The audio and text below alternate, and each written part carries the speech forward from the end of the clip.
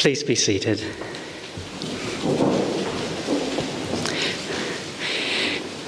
Tēnā koutou, tēnā koutou, tēnā koutou katoa.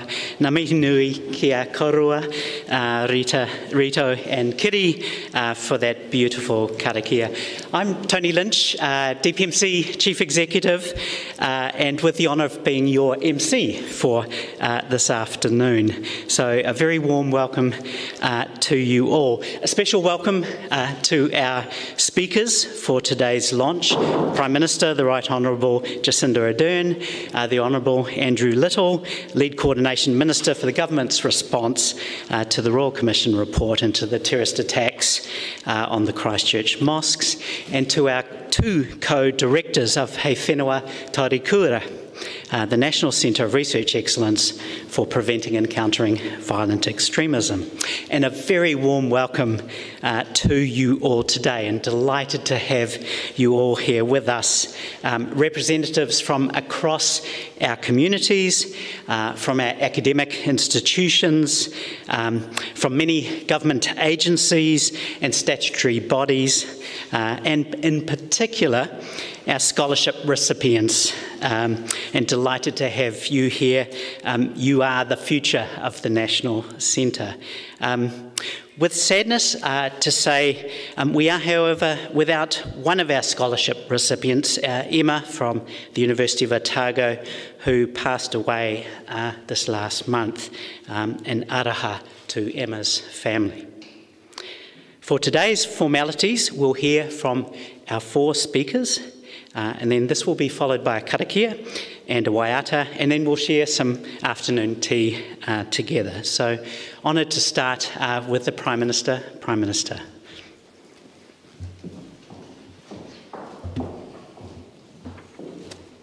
Te whare I tūnei te marae I tā koto ana tēnā kaurua I ne mātai maha haere, haere, haere. Nā tangata whenua o tēnei rohi, tēnā koutou. Tātou nā kānohi I hui mai ana, tēnā koutou, tēnā tātou katoa. Kia ora koutou katoa, assalamu alaikum, shalom, talofa lava, and welcome to everyone who has joined us this afternoon for this incredibly important milestone. When New Zealand faced the most horrific of terrorist attacks on March 15, 2019, as a nation, we resolved to be better. That while our Muslim community faced that day the act of one individual, there was much that we collectively needed to change. And so we committed to do all we could to make New Zealand a safer, more diverse, and a more inclusive place. 10 days after the attack, the Royal Commission of Inquiry began a lengthy process and gave us 44 recommendations that we have agreed in principle to all of. Many have been delivered, and we are the better for them. Gun reform, new counter-terrorism law to make planning a terrorist attack a criminal offence, Ministry for Ethnic Communities to give voice where it lacked, to name just a few. But it's recommendation 14 for which we are here today.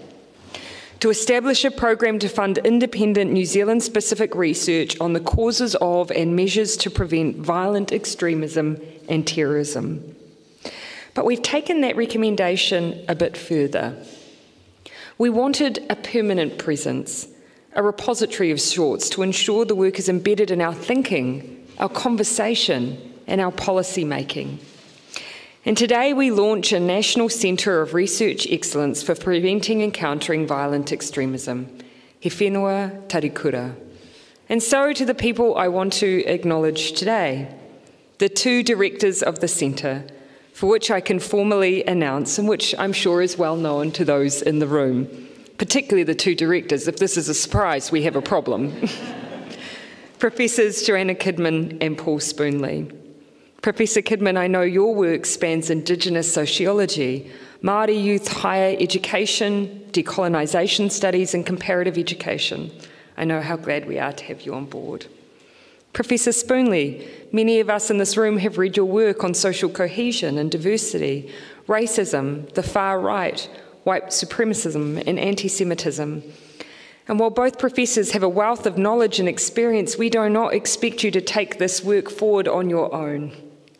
Together, you will lead the charge to bring together research organisations, civil society and government, hosting, for instance, an annual hui on countering terrorism and violent extremism, to help us to understand the New Zealand context with research on pathways to radicalisation, factors that drive violent extremism and what can reduce it, the role of language, disinformation, and social media networks to influence individuals and communities, gender differences and radicalisation, and utilising online platforms for prevention and disengagement opportunities. Grants and scholarships will fund the way as the government increased its investment in the centre in Budget 2022. And I acknowledge Minister Little in the room for his advocacy around the work as we follow on from the Royal Commission. I understand that several of our scholarship recipients are here today. It has been wonderful to read about the work you're about to embark upon. It includes women's experiences of faith-based extremist narratives in everyday life, understanding key causes and drivers of violent extremism in New Zealand, the role of disinformation and conspiracy theories playing contemporary pathways to radicalisation, and insight on how the securitisation of communities can be avoided and open engagement and partnership achieved. Can I ask those who may be our scholarship recipients to give out a bit of a wave?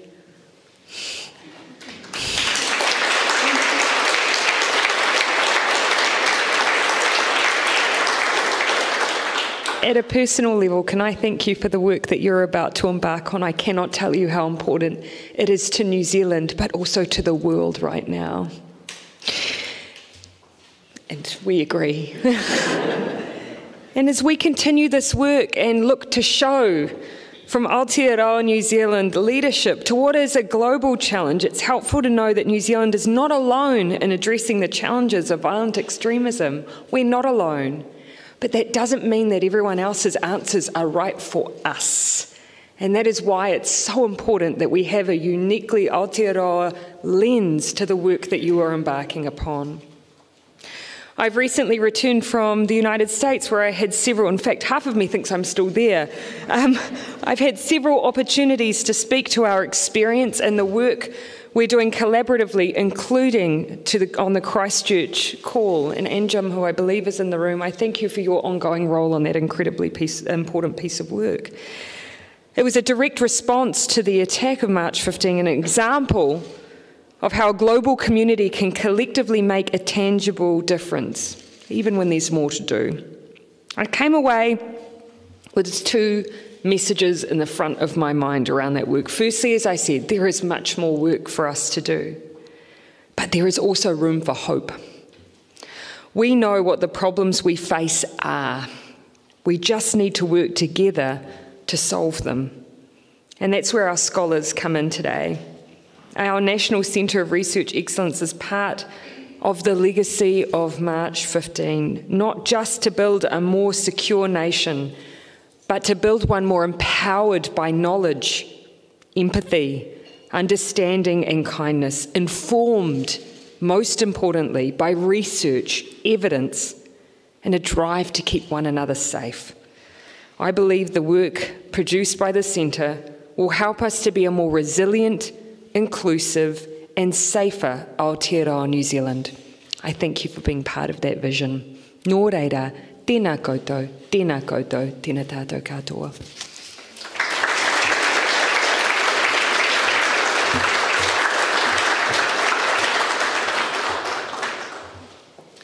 I'd invite Minister Little to come and say his words.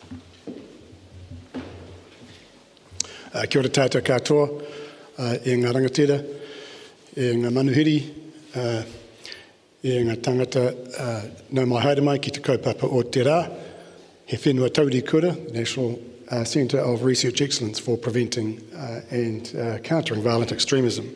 Tēnā koutou, tēnā koutou, tēnā tātou katoa. Good afternoon, everybody. It's a great pleasure and an honour to be here at the launch of this very important initiative at this very important time. I acknowledge Te Pirimia, the Prime Minister, and obviously tautoko everything the Prime Minister has said, because that's what responsible ministers do. But can I acknowledge the co-directors of the Centre, Distinguished Professor Paul Spoonley and Professor Joanna Kidman, and the Prime Minister has outlined their academic credentials, but I could not think of a combination of two academics who are best placed to lead this, or to establish actually this research centre. So thank you both for stepping into that very important role. As I understand it, the nature of this research centre is going to be that it'll sort of rotate through various tertiary institutions over time, and we would expect over time, of course, others will have the opportunity to assist and direct it. Can I also acknowledge the scholarship recipients, and again, like the Prime Minister, looking through the proposals that you've put up, it is a fantastic array of research that we can see coming forward. I want to acknowledge that one of the challenges that I think the Royal Commission of Inquiry set down for us, when you look at the underpinning theme of their report, and no doubt the way they conducted their inquiry, was to proceed on the basis that violent extremism, like racism, which we're well familiar with, those things that are the progenitor of terrorism and terrorist acts, start in our communities, start with people. And we haven't necessarily spent a lot of time exploring what it is, what are the threads and the strains that exist in our communities, what are the things that exist in our history that might drive people to think in certain ways, to adopt certain values that are certainly contrary to the sorts of social values that most of us have been brought up with. And what is it that would cause the sort of events that we see around the world and now tragically have seen here in Aotearoa, New Zealand. And so the research work that our scholars are going to be doing, them and the generations that will follow, is absolutely critical to us to understand as we begin to think about what do we do to achieve this vision of he whenua Taurikura, a land at peace. That, of course, was the vision of Te Tiriti o Waitangi, and 182 years on, we're still on that journey. It took some very unfortunate and tragic paths on that as well. But we have a better understanding now, and we have a better understanding of humanity. We think back to the world after the last major conflagration that involved the whole world, World War II. And what came out of that was the Universal Declaration of Human Rights. Very important values. They are about, for each of us around the world, our place in the world, the nation that we are part of, the communities that we're part of, and our rights and freedoms. And the values that underpin that document are as essential and important today as they were at that time, as the world reflected on that great tragedy. But the world has changed. The way we communicate, the way we get information, that has all changed. And we have a lot more, sort of, you might say, unmoderated, unfiltered information that comes at us through various channels.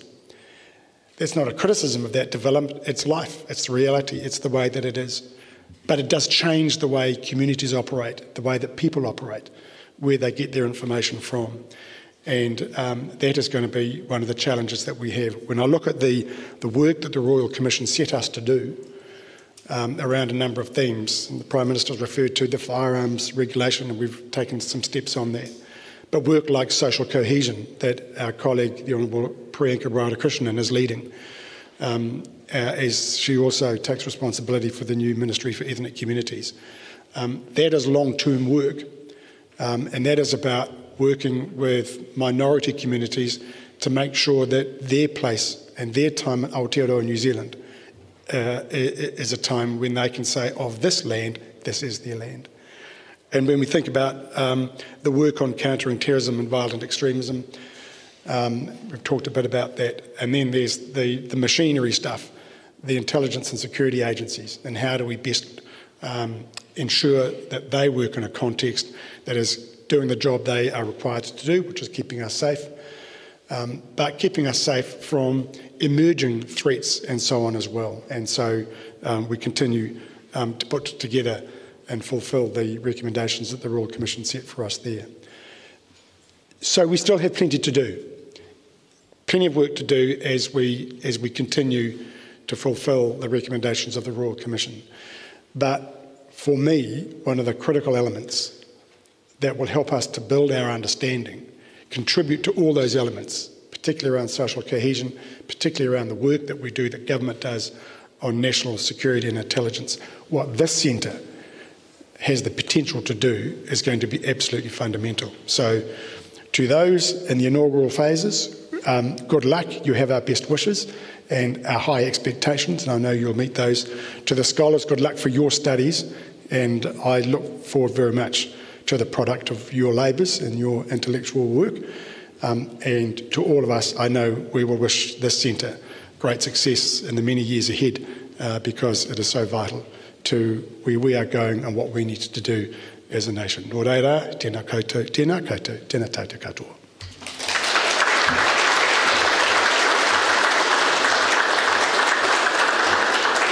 Thank you, Prime Minister and Minister. I'm now delighted to invite the co-directors to say a few words. So I'll start with Professor Kidman and then Professor Spurling.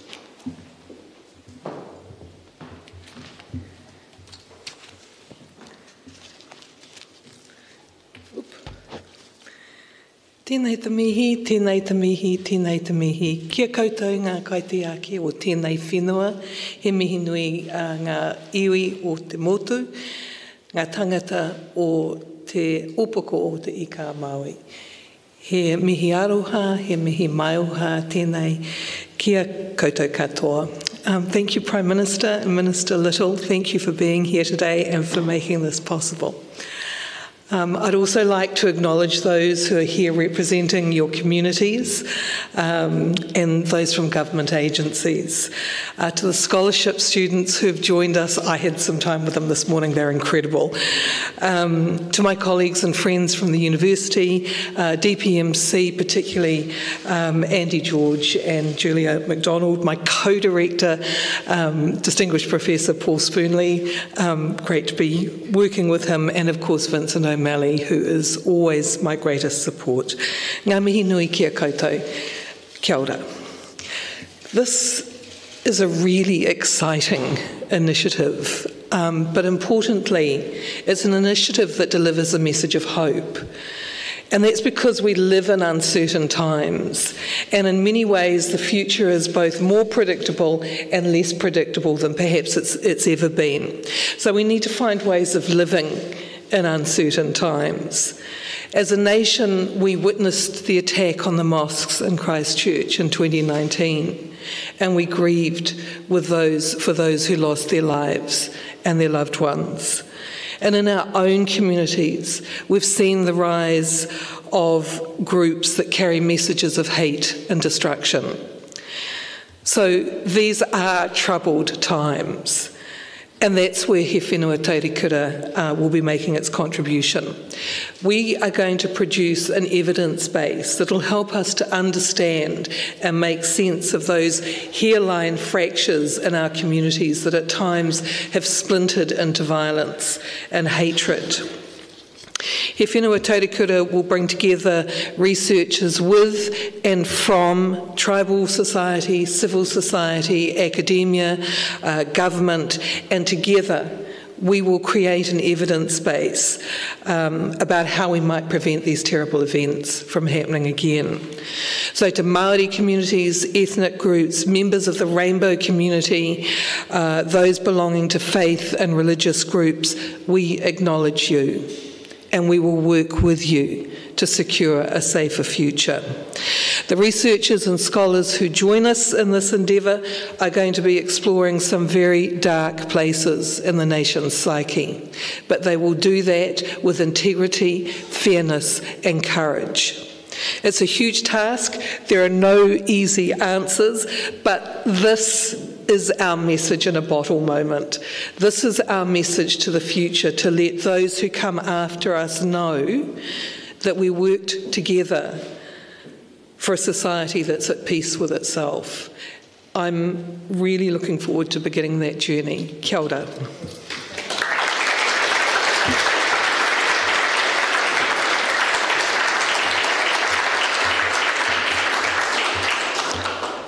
Te Pirimia me te Minita Little, tēnā korua, ina mana na waka ina reo o na mana whenua, tēnā koutou, e rangatira mā, e hoa mā, kia ora mai anō, tēnā koutou, kia ora tātou katoa. Talofa lava, salam alaikum, shalom. The National Centre of Research Excellence has been gifted with the title He Whenua Taurikura, a land or a country at peace. The tohu which you see here is the logo for the centre and was designed by Ariki Collective and represents the overcoming of challenges and the striving to create a safe place for whānau to come together to speak and to address problems. We have our challenges. And those challenges have escalated in recent months and years. There has already been considerable investment to get to today, and I want to echo Joanna's comments and thank Andy George and Julia MacDonald of the Department of Prime Minister and Cabinet for their contribution. But I also want to thank all of those who've contributed their views, their ideas to this process and have articulated their concerns and suggestions. Our task is to continue that work. In the 2021 government document, which outlined the work programme for countering terrorism and violent extremism, the task for He Whenua Taurikura was identified as building a shared and clear evidence-based understanding of the evolving challenge of violent extremism and terrorism and their underlying causes. That is our challenge. That is what we must do. The document goes on to suggest that there are 4 elements: mōhio, or understanding; mahitahi, working together; whakaho taitai, prevention; and takutu, responding. Our immediate task is to add to the mōhio that we have, or the understanding that we have at the moment, of violent extremism. But that understanding and an appropriate evidence base cannot be achieved without working with communities, the government and the research sector. So the task is incomplete without how best to respond, or preferably how best to prevent violent extremism. One of our clear messages from He Whenua Taurikura Hui in Christchurch last year was that communities, especially those that were most impacted by vitriol and violence, need to be involved in setting research priorities, in the research itself, and in being given the tools to identify and respond to extremism amongst its own members. Our hope is that our expertise and understanding will make a tangible and real-world impact on the safety and well-being of communities of Aotearoa, and especially those targeted by extremism. There is also the threat that Minister Little referred to, which is the threat to our democratic systems and values. By its very definition, violent extremism seeks to undermine the very nature of liberal democracy. We have more than enough evidence to demonstrate at this point that there are those in this country who subscribe to political subcultures and ideologies that are deeply, deeply toxic. Further, and I'm sure that no one in this room needs to be convinced, that the rise of online vitriol and conspiracies represents a significant threat to our political process and the safety of our communities. Kia mahi tahi tātou, let's work together to achieve the challenges that have been identified for He Whenua Taurikura and to ensure that this country is one that is truly at peace. Kia ora tātou katoa.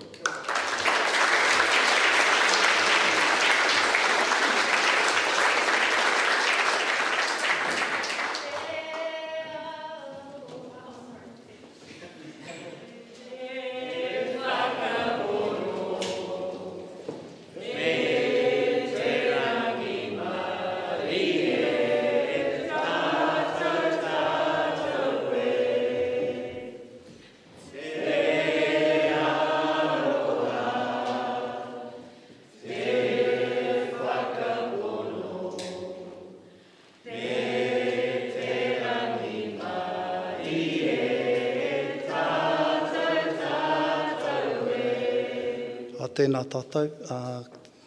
No ku te hōnare ki tuku atu tēnei mea te karakia. Ka tautoko ngā mihi kua mihi ai tēnei rangi. Perhaps the karakia that's appropriate is the karakia about establishing a new place, a new space in the country. So he tainui te tangata, he tainui te karakia. Tēnei te ioi, ioi.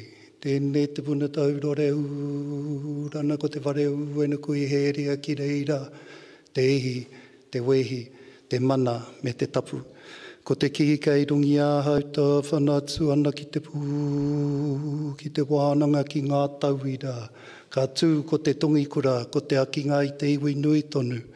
Tēnei te nini, tēnei te nāna, tēnei te hana te tupua. He kitia, hāpainga, ko te rangi e tū, ko te papa e takoto. Ko tātou e eke nei i te whenua Taurikura. Tomokia, raitia, hou, haramai te toki, haumi e, hui e, taiki e. E mihi ana ki a koe e te rangatira o Tainui. So I'm just going to do a karakia to close us off on this formal protocols here. This karakia talks about balance. This karakia talks about the balance between rangi nui and papa tuanuku, which in our world today, we're always trying to find the right balances amongst these turbulent times that we are living through at this moment. So I'll offer this as a prayer in closing. Okay. A tohua tupuanuku, tohua tupuarangi.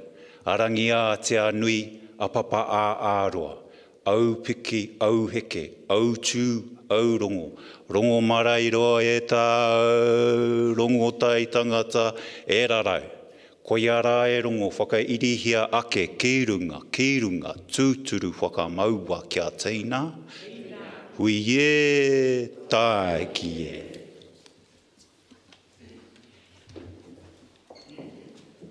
Ngā mihi nui, we've come to the end of our formalities. So let's just a round of applause for everyone involved. Congratulations.